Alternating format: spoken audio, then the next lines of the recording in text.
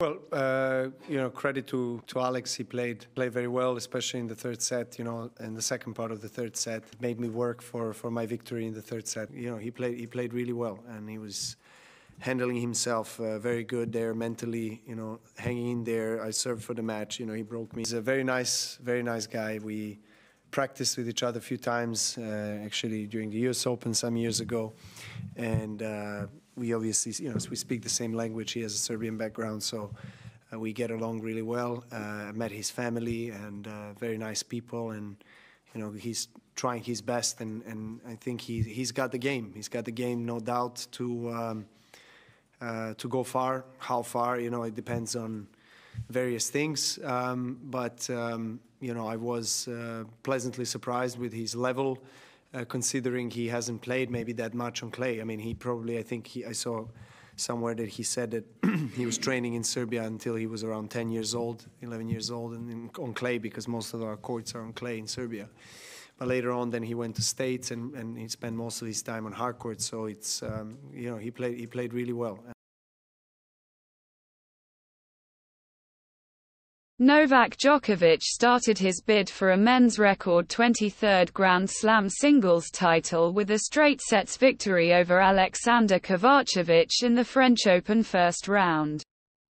The two-time Roland Garros champion held off a late rally from his American opponent on court Philippe Chatrier to clinch a 6-3, 6-2, 7-6 victory. He has still not lost in his opening match of a major since the 2006 Australian Open. I want to dominate whoever I play against regardless of the circumstances and who is across the net.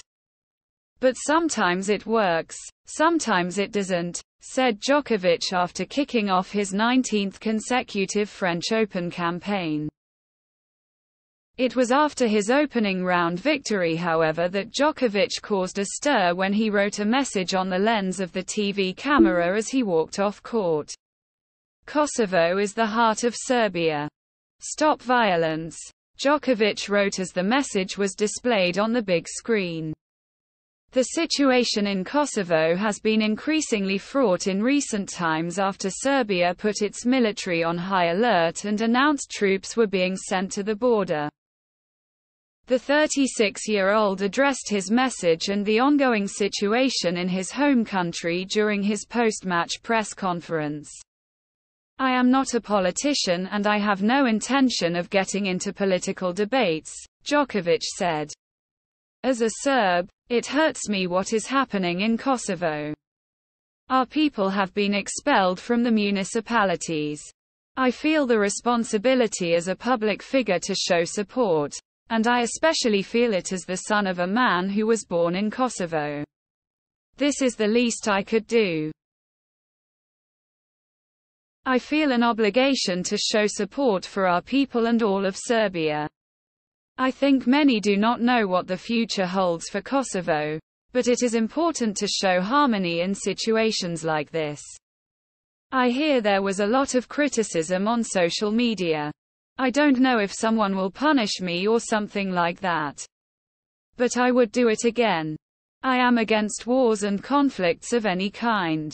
Kosovo is our hearth, stronghold, the center of the most important events.